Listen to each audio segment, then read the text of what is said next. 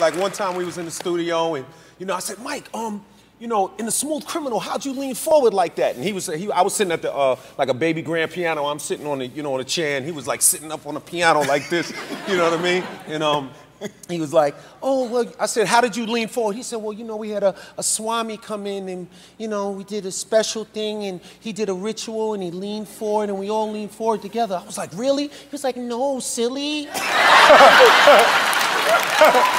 Yo, Mike was funny.